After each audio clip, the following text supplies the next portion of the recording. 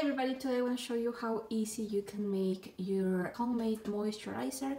For this we're going to use shea butter, coconut oil, and a couple of drops of lavender oil just to make it smell nice.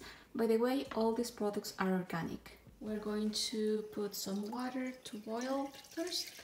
Meanwhile the water is boiling, we're going to mix equal parts of coconut oil and the shea butter. So the lavender oil for smell, this is going to be mixed at the end. So let's put it apart.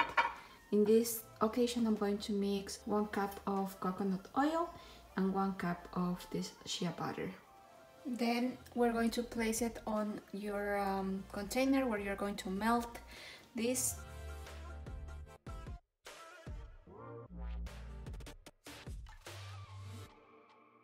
The next step is placing these 2 ingredients in the water and let it melt down. It will take maybe 5 minutes. And it should look like this. At this point you have to let it cool down for 10 minutes at least, and then you can add your essential oil. For this amount I'm going to add maybe 10 to 15 drops of lavender oil because I don't like the smell to be very strong.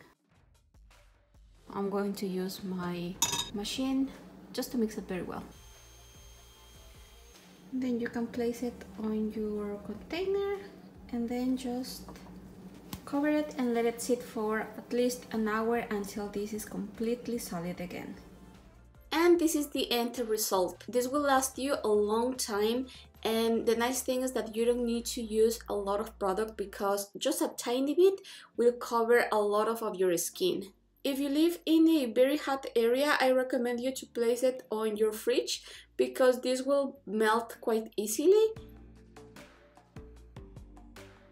And this is the video for today. Don't forget to subscribe and share if you want to see more of these videos. Thank you so much for watching. See you soon. Bye!